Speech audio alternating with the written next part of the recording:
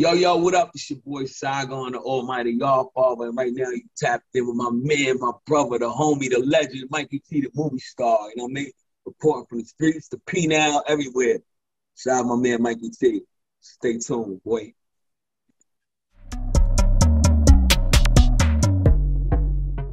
You know, I had told AR that I was actually linking with you for an interview, and he said, yo, Tech Nine is a legend on the independent scene. And I actually was around Saigon a couple times. I was in the studio with him in True Life. He's good friends with True Life. He also came to Philly and rode around with Low. He was a cool dude when I was around him, and he can rap his ass off. Dope, dope. Now, I love AR, man. AR is a good nigga, man. I hate to see him in this situation because I hate to see when that shit happens to good dudes, man. Regardless of whatever the fuck they trying to say, what they allege he did, he got a big heart. He take care of other people, man. He's a nigga that likes to take care of everybody else first. You know what I'm saying? Make sure everybody else is good. And when you look at a person like that, you gotta respect that shit. You gotta respect that a lot, man. So hopefully with the legal shit, the court shit, hope you know, you gotta keep fighting. You gotta stay in that law library and fight for your life. You know what I'm saying? It's a situation where there's always loopholes, there's always something in the legal system. And Lord willing, you know, he'll be out, get up out of there, man. But yeah, low, those are my guys. I hang out with Philly. Like I said, like when I go to Philly, niggas take me to the cheesesteak spot. Like most niggas do a show in Philly and get the fuck in and out. But they're like, you never know what the fuck's gonna happen in Philly. Right. But you know, down there, niggas hit me up. We hanging out. We hollering at hoes at the cheesesteak spot. They bring me the hole in the wall shit. I'm like, fuck it. I'm here. We here. So Saigon, how did you initially link up with Dark Low though? Was it for a record? Nah, we never even did a record yet. It was just real, recognizing real. I was just doing a show in Philly, and he just hit me like, I mean, you got a show in Philly, I'm gonna pop out. I was like, come on.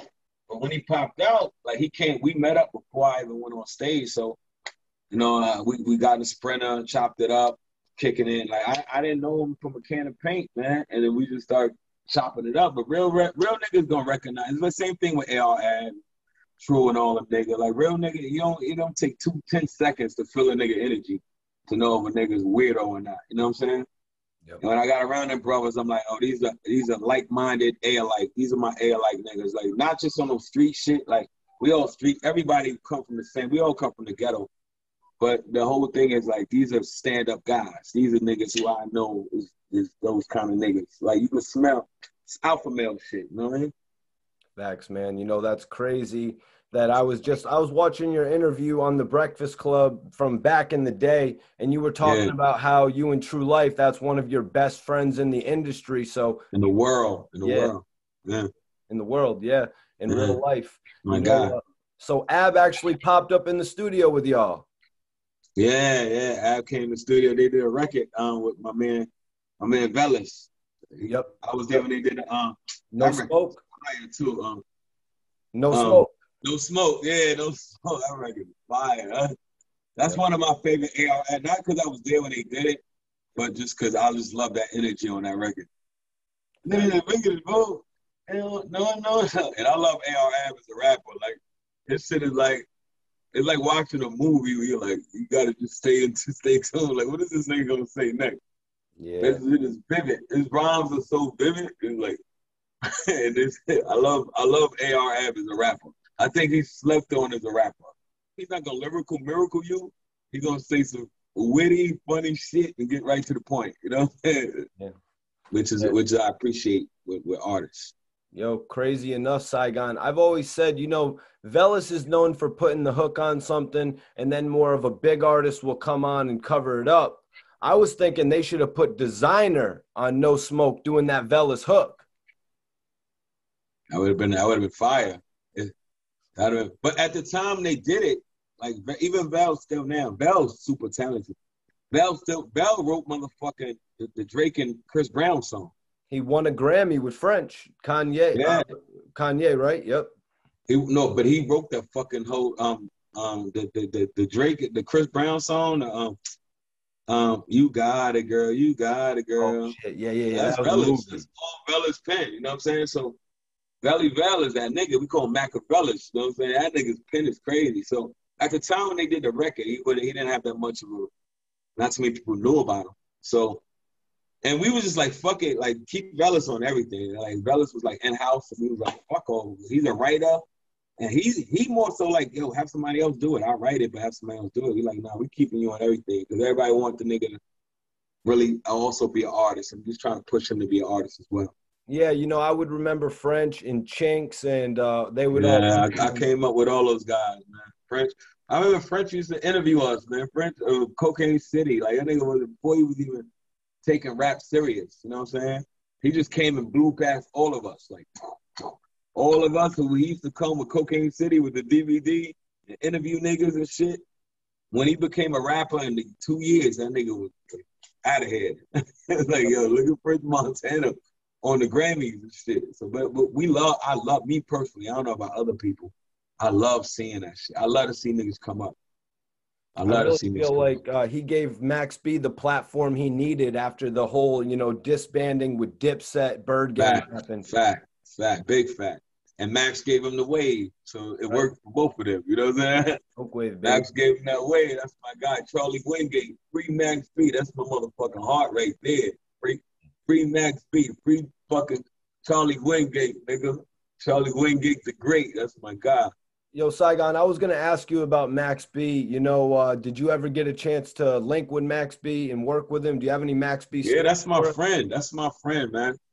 Like that's my friend. Like Charlie Rambo. His name is Charlie Rambo, but he a jail nigga like us. Like before this bid, he did like almost a dime. He did 8 years. He came out, you know what I'm saying? And then before he caught this bid.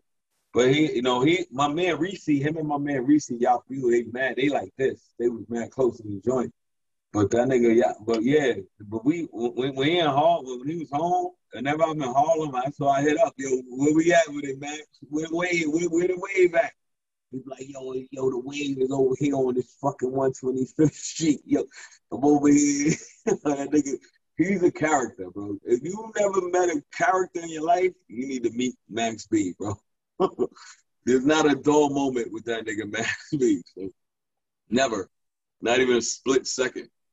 The fact is, Max B will be home soon. He'll be home in the next few years, Saigon. What do you Yeah. foresee for Max B coming home to this music industry? He's good. He's good. He got a support system. He got the right people. People love him. The same thing. Like look at Bobby Shmurda. Bobby Shmurda running around with more jewelry than anybody. He didn't drop a song yet. You know what I'm saying? He stood tall. When you stand tall, niggas appreciate, especially now with rats and shit running around and niggas doing the corny shit. Because rappers want to be street niggas. Leave the street shit alone, bro. The street, the name of the game is get the fuck away from the street shit. We being street shit because we don't have a choice. You know what I'm saying? When you out there hustling and robbing niggas and sticking niggas up, you ain't doing it because you want to do it. You doing it because you ain't got no fucking choice. You got to feed your family. You got to feed yourself. So when you got it and you want to be a part of that or pretend you're a part of that shit or be down with that shit, you're a fucking fool. You know what I mean? You're a fucking idiot. So he's gonna be good. Max is coming home to niggas who's in position now. If you want to do music, you're gonna be able to do whatever you want, which is a good thing. I think that's great, man, because he stood tall. He ain't tell on nobody. He stood tall. Max wasn't even there. Max had every reason in the world to tell on a nigga. You know what I'm saying? He wasn't even there when the crime went down. They got all the 75 fucking years. You know what I'm saying? Before they gave him a time cut. But you know what I'm saying? Like, that's every reason in the world to be like, he did it. And that nigga stood tall. You know what I'm saying? But that's Charlie. That's Max, bro. That's Max B. So, yo, Saigon, man, I want to welcome you to the channel. I really appreciate you giving me the chance to get your story. Yeah. Man, truly one of the greatest stories never told, man. We saw it play out in front of our eyes, but now I think it's important that the world sees it from yours. Yeah, and I appreciate you, man, because I love what you do, man. I'm tuned in. I stay tapped. Even when I'm out the way, I stay tapped in on what's going on in the culture and see who's moving, who's shaking, who's not, who's trying, who's frauding. Like I just pay attention. I don't speak much. I watch. I'm very observant. You know, I observe. And I love what you're doing. I love the fact you're giving my brother A.R. Ab a voice from behind the wall. I was saying, I was like, I know A.R. Ab is fucked up as his condition he is, and because I've been there and I know what it's like. The fact that he has you to be a voice still, that he must look forward to that. You know what I'm saying? That must be like a release to be like, okay, I'm still connected. Even though I'm here, I'm still connected. Because when you're in jail, it's like you dead. You know what I'm saying? It's like niggas forget. Your family, your closest family members forget about you. You know what I'm saying? After a couple years, it's gonna be your moms, your father if you got one, and your siblings, even aunts and cousins and all them niggas. They out of here. Your closest cousin might write you once or twice, like, "Hey, I'm thinking about you."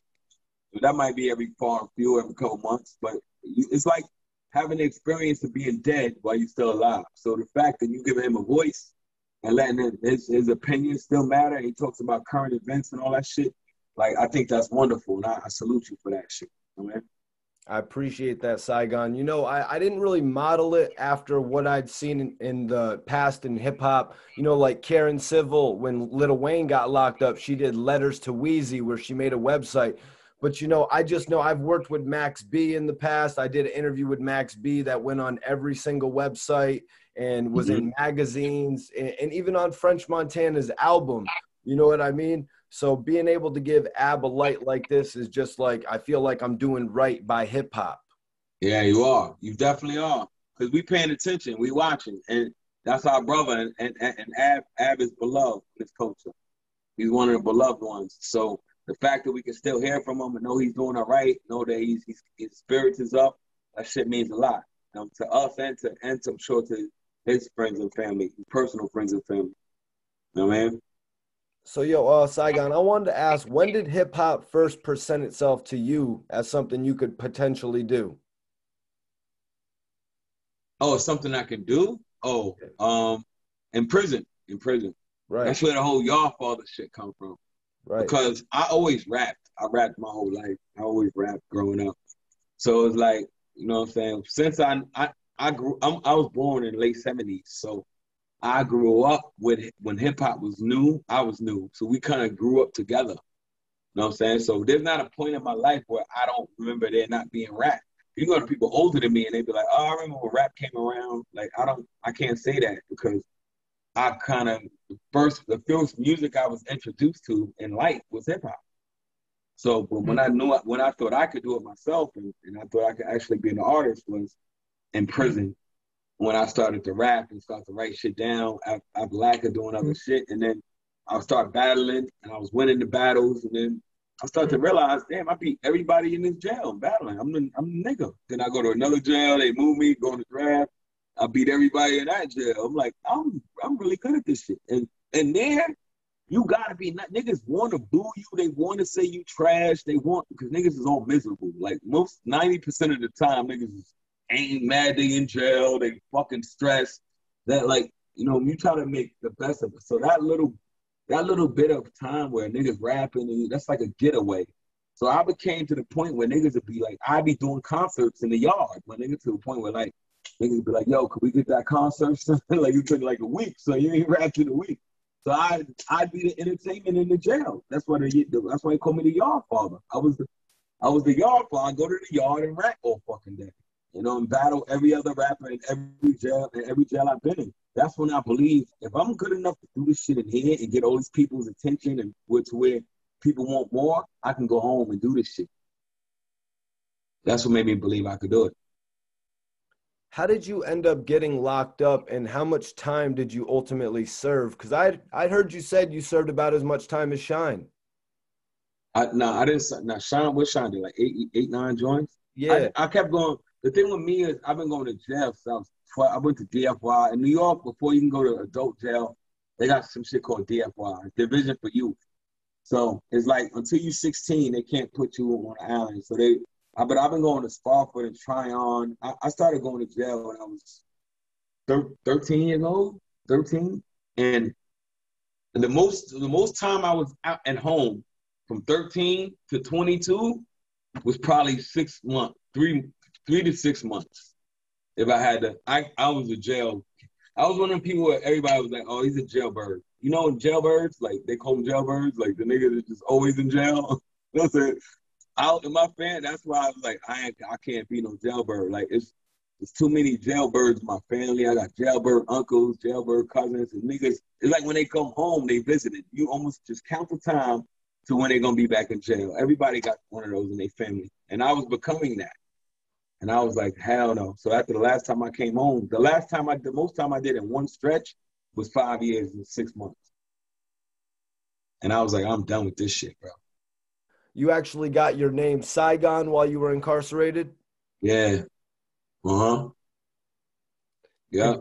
Could you break that down for me, man? I mean, if Yeah, it wasn't I was reading a book by Wallace Terry called Bloods. And it's funny because I got the book thinking it was about the blood gang, and shit, the gang called Bloods. So I'm like, oh shit, this looks interesting. Bloods. And this is like before the blood gang was even in New York. It was still like a West Coast thing. And so, but I want to read it. But the book was about the Vietnam War. And the book was made of excerpts from journals from black soldiers who was in who was in the Vietnam War. And they was in Saigon. Saigon was a city. So they would write in their journals about fucking prostitutes or doing heroin or sneaking heroin to the country, or how they can't wait to get out of there, or how they not leaving, or they not coming back to America.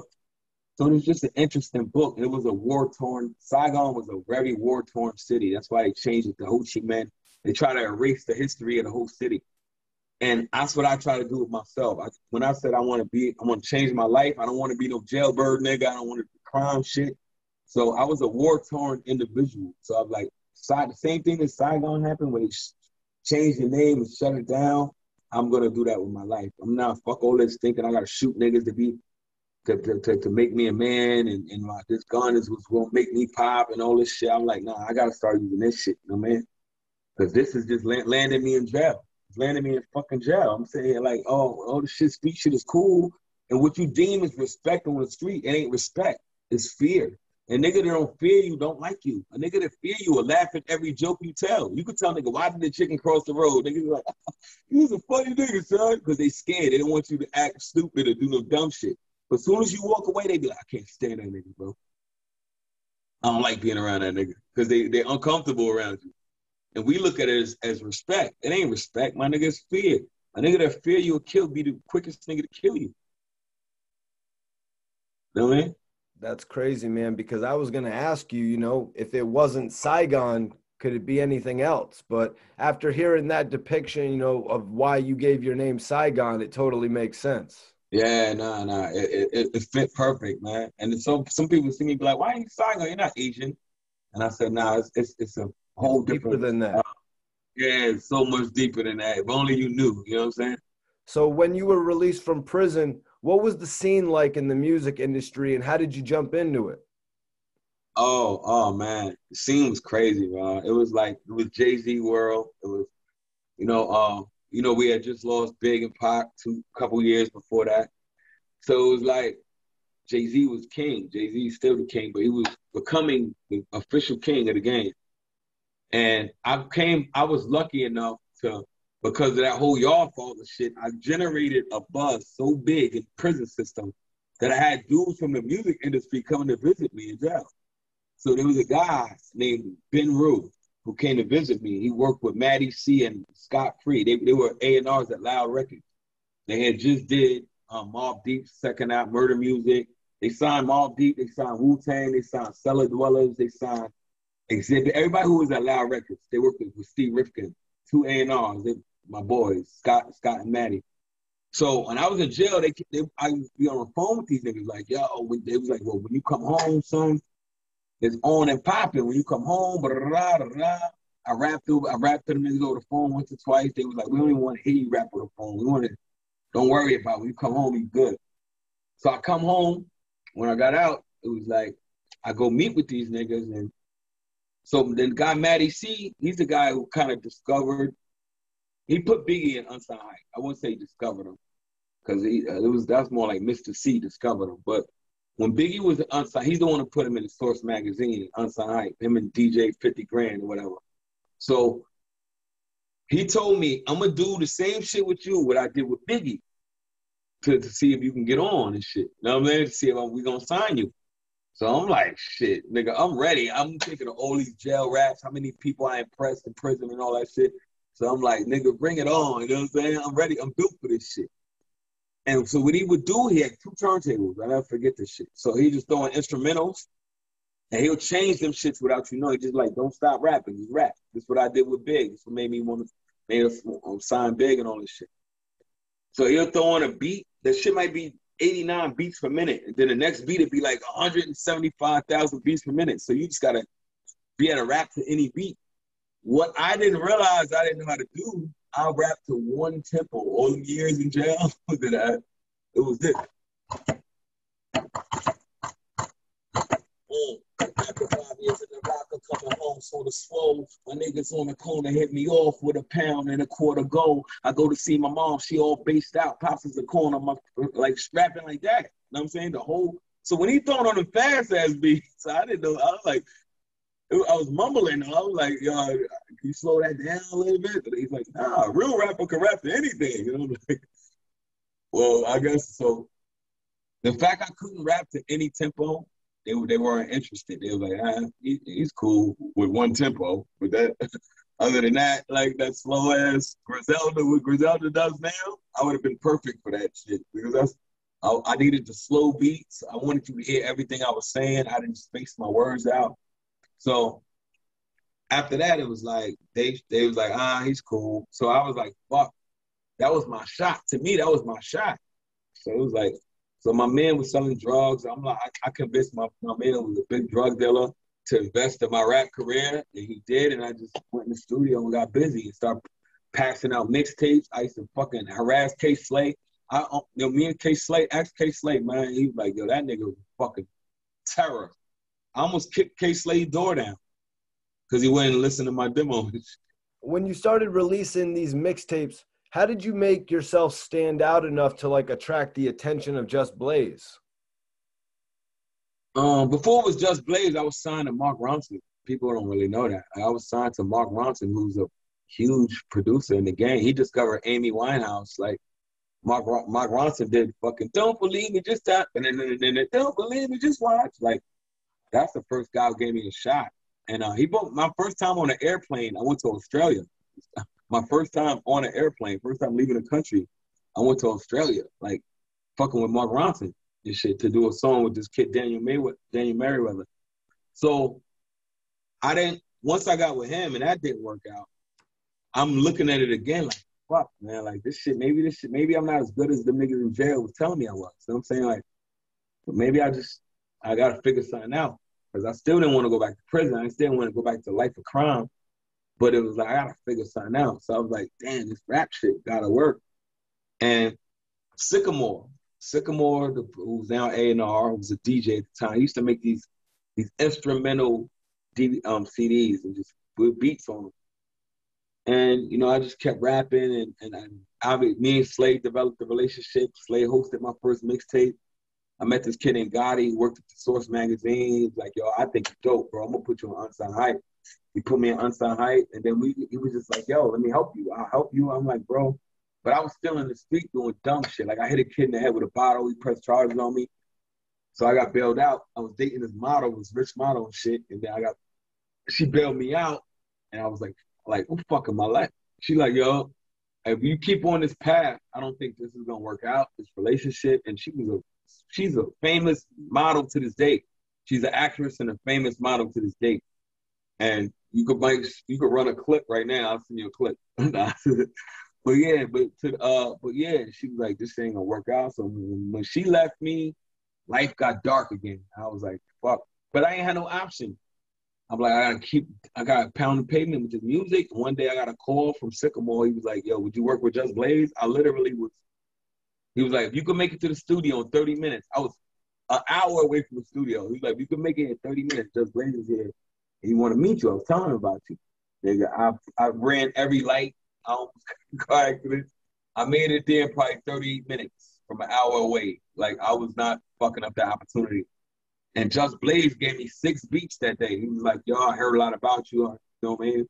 I'm looking for a new artist to start a label. But he was like, So what I'm gonna do is I'm gonna give you 6 beats. He's like, pick one of these beats. I want to hear how you sound over my shit. He's like, pick one, and you know, when you're done with it, hit me up. So I wanted to impress him. So when I went back to the studio, I recorded a song to every beat that night, to all the beats. And I came back the next day, like, hey, I did a song to all of them. He was like, what? In one night? Like, I said, yeah, I'm not fucking playing around. Like, I gotta get up the street. So that, I think my work ethic impressed them probably even more than the music. And then that's where we did the deal. Damn, that's what's up, man. Each one of those songs deserves its own podcast as well. Yeah. The Letter P was one of those songs. Before Coochie Rap was on it, it was the Letter P. It was just me on it. Looking back at it in hindsight, man, what do you think Just Blaze added to you as an MC? You know what I mean? Everything. Professionalism, being able to take critique. Because I didn't want to I couldn't take criticism from nobody. I got a funny story. When I was recording my album with Just Blaze, there was a guy who was homeless, and Just Blaze would let him sleep in the studio because there was a big lounge with a big couch. So one day, I didn't know the guy was homeless. I'm just like, why is this guy just sleeping here at night, sleeping on the couch? I didn't know who he was. I'm like, he looks too young to be a fucking bum. He's not dirty. He's kind of clean, but he always comes here to go to sleep at night. So Just told me, like, nah, he just going through some things. So one day I'm in the A room. This is Baseline Studio where Jay-Z recorded all his albums, where like Dipset and Just Blaze, where they made all Baseline, the infamous Young Gurus, home of Young Guru. So one day I'm in there recording, and the guy from the couch walks in, and he's like, yo, if I was you, I'd say it like this. You just change that around. I'm like, who the fuck is, and I was bad at taking criticism. So I told a nigga, yo, you know the fuck, I'm Saigon, nigga, get the fuck out of here talking to me about what I should say. And it was Jay Electronica. Hold on. It was Jay Electronica, man. Like, I had no fucking clue. So one day when they put out that record, that Exhibit C, it was Exhibit C, I'm like, yo, Just, who the fuck is this dude? He's like, that's Jay. I'm like, who the fuck is Jay? He's like, Jay from the studio. I'm like, who the fuck is Jay from the studio? He's like, nigga, you know Jay, but I never even bothered to get a nigga the time of day. I was arrogant and cocky and dumb and drunk most of the time and high or weed. He's like, nigga, Jay, they was sleeping on. I'm like, the nigga from the couch is the... And that was Jay Electronica. And the nigga, if I had known who he was or I knew he had that level of talent, I would have loved for him to come and critique my shit and to help me out or say, nah, don't say that. Say this, say this. And that's a funny story because for mad long, I'm sitting there telling this nigga, yo, beat it. I didn't even know how. And when he's critiquing my shit, I'm like, nigga, who are you to critique me? Like, that was my attitude. You know what I'm saying? You never know who you're talking to. That's why I treat that was a life lesson right there. It's crazy, man. That definitely is crazy. Can you tell me about your first opportunity? Can you tell me about how your first opportunity came about to work with Jay-Z?